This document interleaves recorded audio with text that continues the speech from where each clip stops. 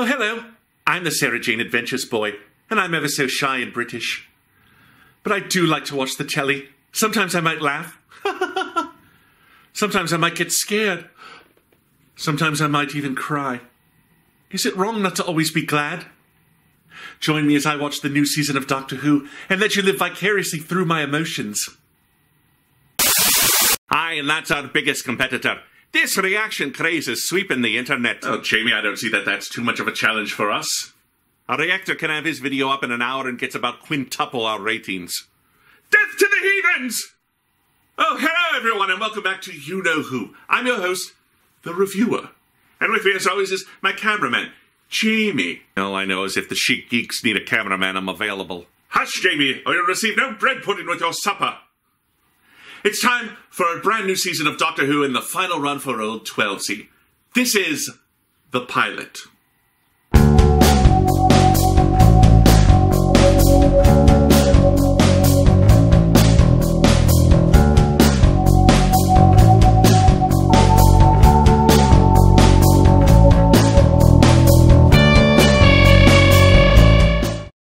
Meet Bill Potts. She's been sneaking into the doctor's lectures in between cooking french fries in the university cafeteria.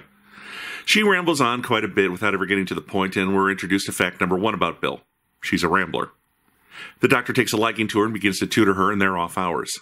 Later, in between tutoring, chips, and lectures, Bill meets and falls for Heather. Fact number two. Bill is gay. Hold it! What's going on? Jamie, what do you mean? Why are we only seeing still images of the show and not video clips? Well, Jamie, do you remember that treaty we signed last summer with the Utu bots? I'm afraid this is the only way that I can broadcast You Know Who without them honing in on our signal and yanking us off the site of existence. You mean... Yes, Jamie.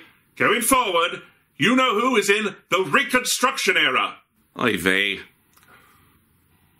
Now, I'd originally thought with the haircut and abundance of denim that Bill might be from the 1980s, but again, I'm afraid Moffat and the BBC have shown an amazing lack of imagination concerning the new companion, and we've got just another modern girl joining him. Although the fact that Bill is a lesbian is a long overdue inclusion in the cast of TV companions, still it wouldn't hurt them to think outside the box with their new companions. Bring someone in from another era, even an alien. Bill then follows the Doctor and Nardole into the basement. They're trying, and failing, to break into a strange vault. We never get into the vault in this episode, so I assume Moffat is setting it up to be the season-long mystery for the year. Like the cracks in the wall or Clara's multiple lives. I'm also not sure that Doctor Who is one of those shows that needs to be held together by a season-long plot thread, but I don't think it hurts the show either. Bill meets Heather again. She has a defect in her eye that creates a star pattern, and talks about her desire to leave life behind. She takes Bill to see a puddle, but it has rained in weeks. Heather wonders if Bill can see anything odd in the puddle. When she can't, Heather runs off, even as a voice in the puddle says, "Pilot is located." At Christmas, Bill gives the doctor a rug and she talks about her late mother. She doesn't have much to remember Mom by since she hated having her picture taken. Later, her foster mother has found a ton of old pictures. Bill's not sure, but is that the doctor?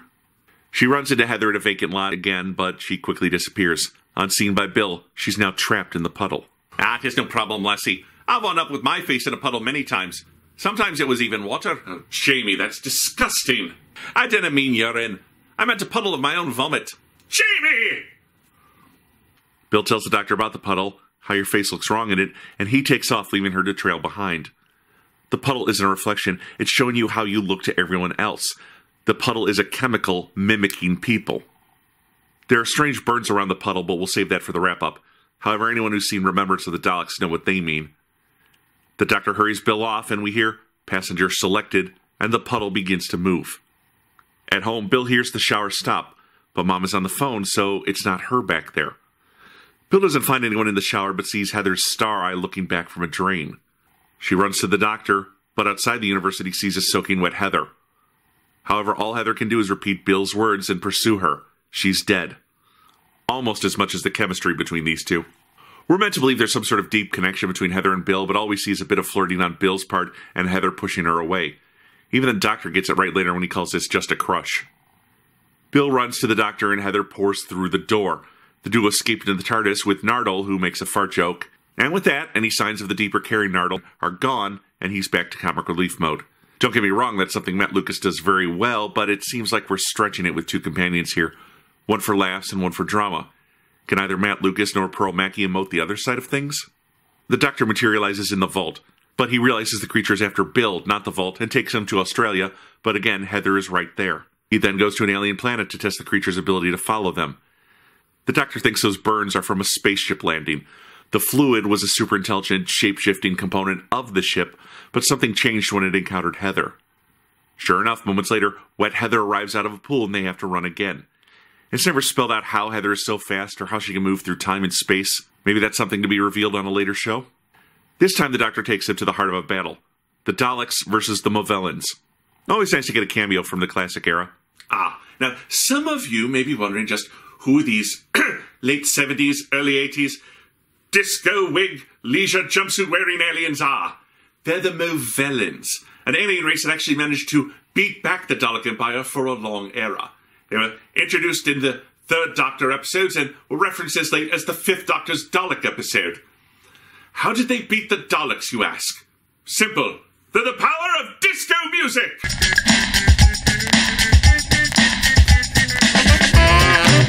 You see, the Daleks could never hit them because they were Movellan right along. Oh, for whimsy! Nardole is given a sonic screwdriver and sent off to seal off parts of the Dalek ship. They dodge a Dalek laser blast that then hits Heather to no effect.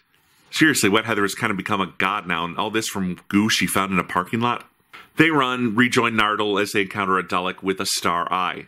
It turns to water and then reforms as Heather, which strangely reminds me of another Doctor Who story about water and Daleks, The Genocide Machine, which was actually the very first Big Finish story I ever listened to. They finally find out that Heather's last thought before joining the goo was promising to wait for Bill. She can't leave until Bill comes with her or lets her go. They hold hands, and she sees the universe through Heather's eyes, even as the Doctor warns her that they're merging and she can never come back.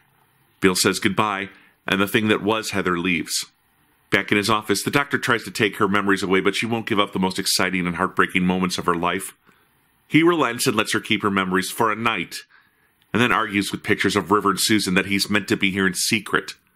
In fact, Peter Capaldi is playing the Doctor as a man of secrets this time around, and he does it well, showing that he's at war with his own nature to be a bit of an extrovert. I sometimes feel it's a bit pointless to critique Capaldi from episode to episode. At this stage, he knows what he's doing as the Doctor and puts on an enjoyable performance. Walking home, Bill finds the Doctor and the TARDIS. They'll look for Heather, because now, anything is possible, and the duo head off in a scene that's pretty reminiscent of the time he left with Rose and the time he left with Martha. Hey, I know there was a lot of positive buzz surrounding this episode and Pearl Mackie's acting, but I think the biggest sin of the pilot is that it's pretty standard fare. All stuff we've seen since Doctor Who relaunched. While I liked some of the acting, it did feel like they were asking a little too much of the audience. Asking us to assume that there was some great romance happening while presenting a pretty standard new companion meets established Doctor story. I give Doctor Who, the pilot, 3 TARDISes out of 5. I see what you did there. You worked the review into the recap instead of presenting it at the end. Down is up, left is right. Nothing makes sense on this show anymore. Take a Valium, Jamie. I'm trying to present a new format to the show to make it more concise so that we can present episodes in a timelier manner. But we still have plenty to do at the end of the episode. Like what? Like? Oh, Jamie, introduce the Time Lord of the Week. We Time Lords have been living among you humans for quite some time. Each week I'm going to introduce you to a new Time Lord. This week, it's Evan, also known as the Miser, one of the cheapest Time Lords it's ever been my misfortune to know. However, he solved the conundrum of going through space and time on his own dime by turning his TARDIS into a fortune-telling machine that's coin-operated. So whenever anyone came and put a quarter in his TARDIS, off he'd go through time and space. Unfortunately, he had to test this himself, and when he put the coin in, the TARDIS left, leaving him behind. It's never been seen again. Last I heard, he was living among the Carnies at Coney Island, operating the Cyclone. A sad fate indeed. Not bad, eh, Jamie? I'm sorry, reviewer. I'm from the past and I naturally fear change. I gotta cut into this new format. Oh, I quit. For the unmitigated gall. Jamie! Well, I guess I need a new cameraman. Well, thank you for joining, me. I'm the reviewer, and this is You Know Who. Oh. How did these work? Hello, everyone. I'm the reviewer. Would you like to appear on this season of You Know Who as a Time Lord? You would. Fantastic. Simply go to the Last Angry Geek's Patreon page, pledge the $10 level called Geek Lord, and send the geek a picture of yourself that you would like to appear on You Know Who. I'll come up with a Time Lord name and origin for you. But there are only so many slots available as there are only so many episodes of You Know Who for this season. So act now. Thank you and good night.